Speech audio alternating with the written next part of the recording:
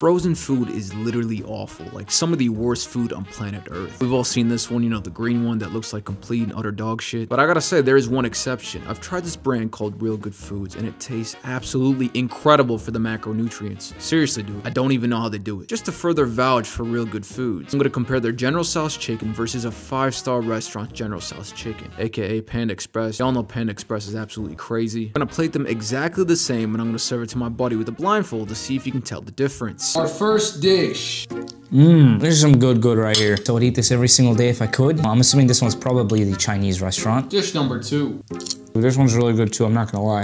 Out of the two, they kind of taste identical. They taste very, very similar. I think the first one had a little bit more flavor. Who's this? Real Good Foods is the first one, brother. Frozen food. This is a frozen meal? I'm not even gonna lie, I was just blindfolded and I really couldn't tell which one was which. Gotta give it W to Real Good Foods.